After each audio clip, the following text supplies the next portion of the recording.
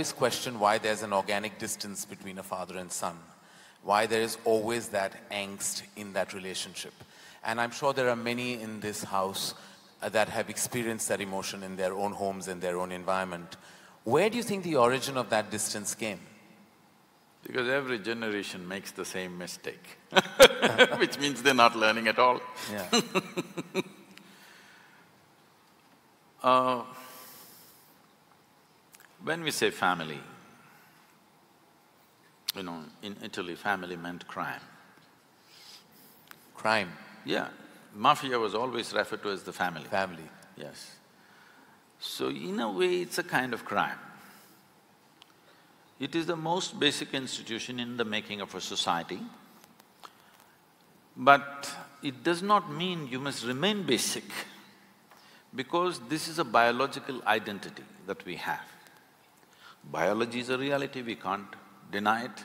Obviously, this was in some way, at least to a certain extent, our parents gave this to us, one part of it at least. Today the way it is, the way it looks is essentially because of them. Well, it was given to them by somebody else, that's another point, but to us it was given by them. So it's a biological identity. This limiting oneself to one's biological identity for an entire lifetime is a crime, because it creates so many things. In this country has suffered a lot from a long time. Just now you released the Mahabharata video. Entire Mahabharata is family problem. It is Dhritarashtra syndrome. We are still suffering. My son is best, no matter what. Even today we are suffering the same thing. My son is best and he should become the king no matter what. It's not just… Some sons haven't managed very well, some have. So, family is a basic identity that we are born with. It's a wonderful thing when you're a child, because without that family support, you wouldn't be who you are today in many ways, okay?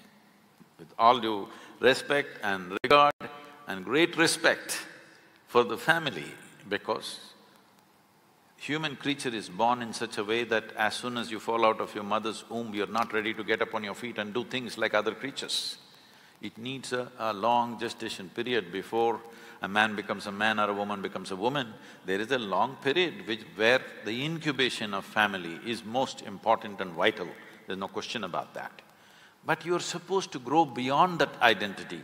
But a whole lot of people just never grow beyond that identity, for which they suffer, and sometimes if they're born in certain places, they make the entire nation suffer.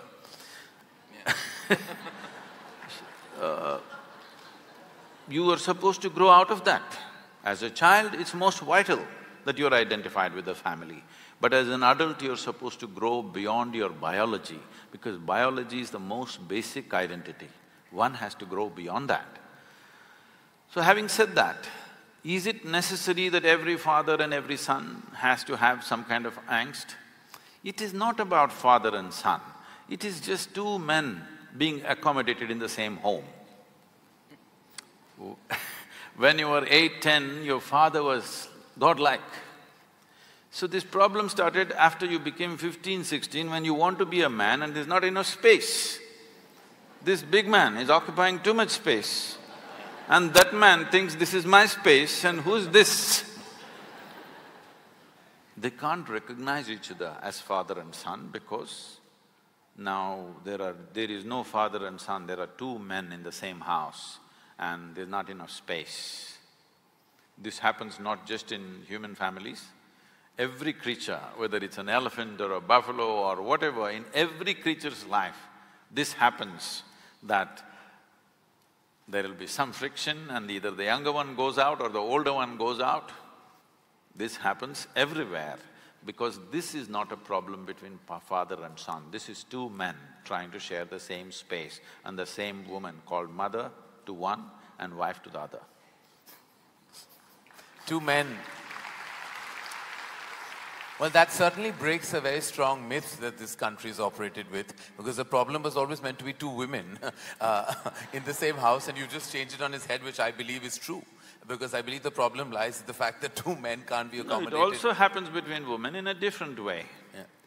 But women have a way of covering their frictions in certain way. They do it in a certain way, in a feminine way. Yeah.